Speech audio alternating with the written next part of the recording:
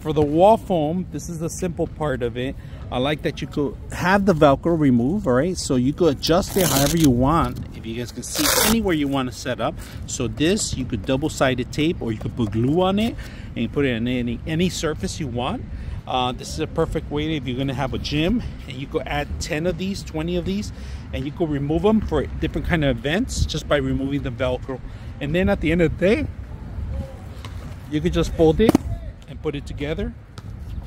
Small little fixture, won't take too much space anywhere you take it and put it away. So we have protection on our pole, and not only on our pole, but we also have it on the wall too. So if you're playing basketball and you lose your control and your balance, you can always hit this foam here.